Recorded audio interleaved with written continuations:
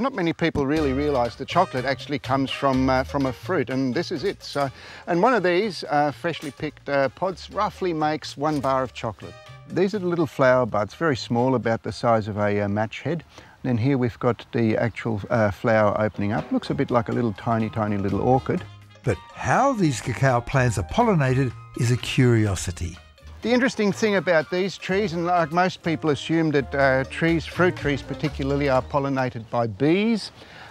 Bees have got nothing to do with these. These are pollinated by tiny little midges that live in this leaf litter underneath the trees permanently.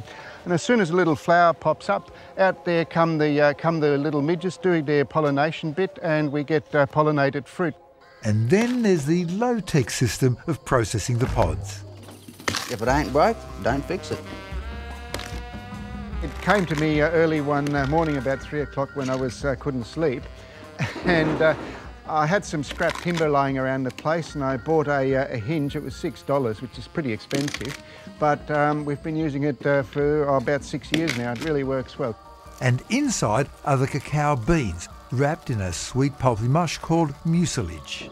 Before the beans go off to become chocolate, they need to be fermented.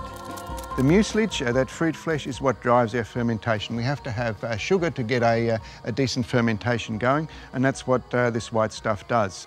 This is pretty much the most critical stage of the whole entire process. This is where the flavour development of chocolate happens. You'll find the unique taste inside the beating heart of the cacao bean. And to lock in that fermented flavour, it's dried before being bagged and transported.